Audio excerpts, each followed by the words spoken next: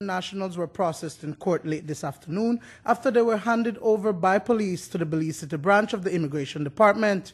They are 34-year-old Jose Antonio Arevalo, 27-year-old Maria Daisy Leon Tobias, 25-year-old Jose Abdulio Escobar, 22-year-old Ubaldo Murillo, and a 17-year-old minor.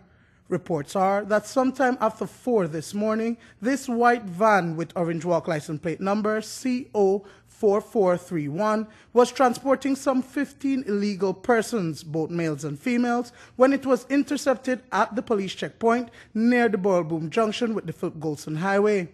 The driver of the vehicle spotted the authorities as he exited the Boilboom Road and diverted towards Belize City. This alerted the authorities, who pursued him until the vehicle reportedly came to a stop near an open lot some 200 yards from the checkpoint. The occupants lighted the van and escaped into nearby bushes. Police reportedly fired shots at the tires to avoid the immigrants from fleeing, but only 5, 1 female and 4 males, were captured and detained by Ladyville police. They were later handed over to the Immigration Department and charged with illegal entry. A manhunt is underway for the other 10 individuals, including the driver of the van. Sources close to News 5 say that the Salvadorans were en route to the northern border with Mexico after they illegally entered the country through the western border with Guatemala by river. The incident is believed to be an organized ring. Another alleged human smuggling case reportedly occurred on Monday night, this time in Georgeville, Cayo.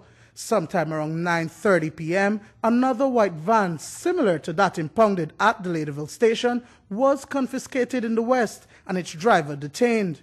News 5 was reliably informed that the van, occupied by a number of illegal immigrants, was chased by immigration and police officers. The driver managed to evade the officers, but when the police caught back up with the van, the occupants were no longer inside. The van and driver was subsequently detained. According to our sources, the two incidents may be linked.